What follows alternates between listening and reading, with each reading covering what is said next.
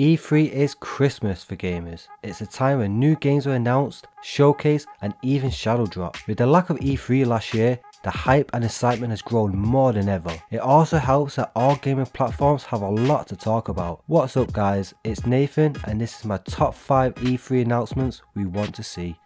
Number 5. Sony's counterpunch to Game Pass. It's no secret PlayStation has some of the best exclusives in the console market. Homegrown studios like Insomniac have already been doing the work with Spider-Man Miles on launch and Ratchet & Clank just around the corner. I believe great quality titles, even with the lack of multiplayer, should still be full price. For the first time though, Sony's issue is more to do with the competition, Game Pass. PlayStation fans will always be happy with the games the console brings, and rightfully so. But buying any two titles like Returnal, Horizon 2, Ratchet and God of War 2 is well over a year's worth of Game Pass, and that's if you pay monthly without cheaper alternatives. Hell, that's not even including the PS Plus you'll need to play online. The value for these exclusives is being questioned more than ever now, with PlayStation fans wanting something of the same status on their own console. Microsoft's new marketing has PlayStation CEO Jim Ryan going on record that an answer to Game Pass is in the works. Now, no one knows exactly what that means as of yet, but if there were a time to announce a counterpunch, there's no better place than E3. Number 4. The Nintendo Switch Pro. The Nintendo Switch is capable of things that no other platform can do. I've already stated in an earlier video I love the handheld aspect of the Switch, but that doesn't come without its limitations. Nintendo have already done a good job with how the games run. Just looking at Monster Hunter Rise, it's pretty impressive. Even if it's running at 30 FPS, having 4-player co-op and a handful of monsters at once without frame rate issues hindering your experience is an achievement in itself. Although some of the minor negative feedback is that the game looks outdated compared to the previous Monster Hunter Worlds on the PS4 and Xbox One. That could all change. Rumours for as long as I remember now seems to be pointing at a new Nintendo Switch Pro to be announced, a bigger screen, and when docked scaling up to 4K, and more importantly running games at 60 FPS. I know this isn't for everyone, but the thought of playing the next Zelda Breath of the Wild at 60 FPS kinda makes me want to take a cold shower right now. Here's hoping that this is the year for that next system upgrade. Number 3.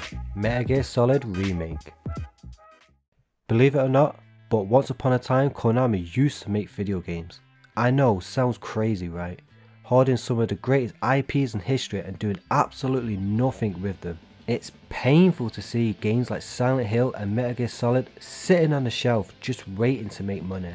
Well, that might all change. For the first time in years, Konami have confirmed a spot at E3. Now I don't know about you, but that strongly suggests big news is coming, which will go hand in hand with the PS5 Metal Gear Solid rumours. Going off certain outlets, it will be Bluepoint taking the lead. For anyone unfamiliar with Bluepoint, this studio is behind Shadow of the Colossus remake on the PS4 and recently Demon's Souls remake for the PS5, which was met with fantastic feedback, and it's the strongest reason to own a PS5 right now. I don't know what a Metal Gear Solid game looks like without Hideo Kojima, but with it being in the hands of respected developers, this is a remake I can't wait to see on today's consoles.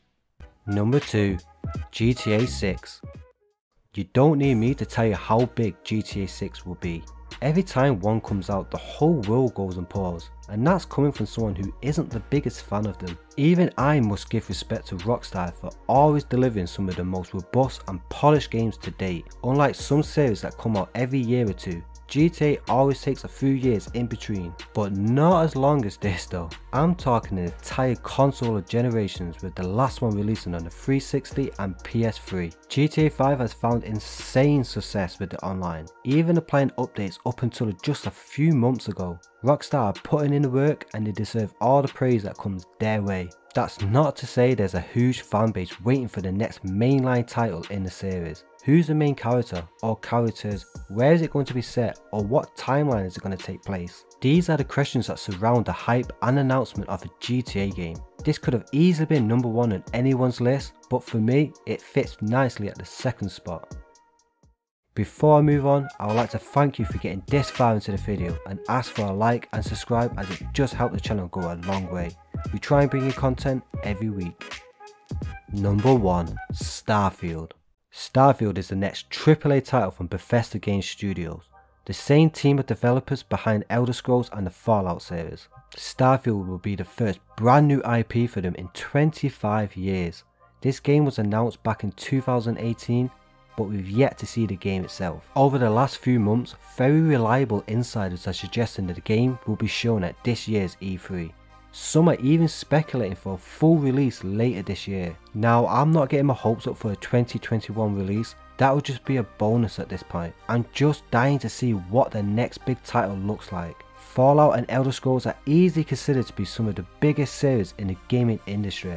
As much as I would love to see Fallout 5, having a new IP join the family is more interesting and important to see the team moving forward with new games like Starfield. All we know so far is that it's a first person single player RPG set in space. This might be me hyping myself into a frenzy, but the thought of an Elder Scrolls type of game set in space blows my mind.